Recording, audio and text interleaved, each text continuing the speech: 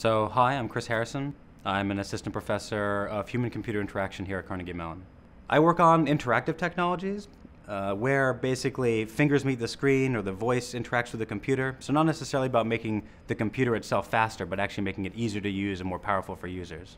So one avenue of work that we're really excited about is sort of taking what we see as multi-touch devices today, like smartphones and tablets, and radically evolving them to beyond multi-touch. So, the iPhone came out and brought multi-touch to sort of popular appeal about 8 years ago now, and actually the interfaces on these devices has changed really very little, comparatively, considering how much technology has progressed in 8 years.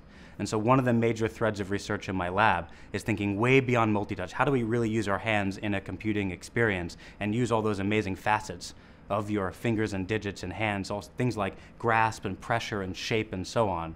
And so we have prototypes in my lab right now that are sort of multi-touch plus, version 3, that are doing things that no one else on the planet has done before.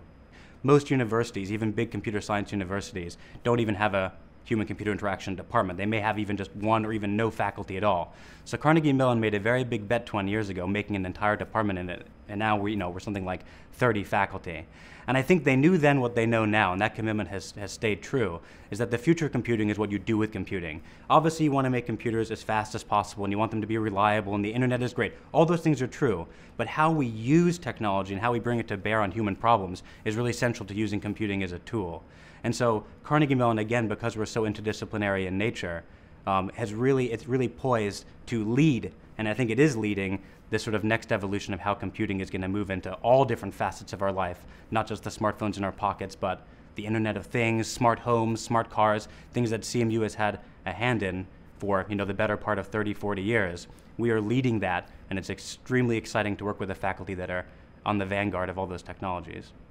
There's many things that I love about Pittsburgh, and it actually is the reason why, partially, that I came to Carnegie Mellon was to live here in Pittsburgh. And there's so many things, the list would be very long. Probably my favorite thing right now is that the city has an amazing food scene. In fact, Zagat just rated it top US city for food in the country, beating the big hubs like New York and San Francisco. So as a bit of a sort of a mild foodie, it's great that there's so many options and seeing the kind of culinary, actually there's an incredible startup scene in the restaurant business, which is very unique.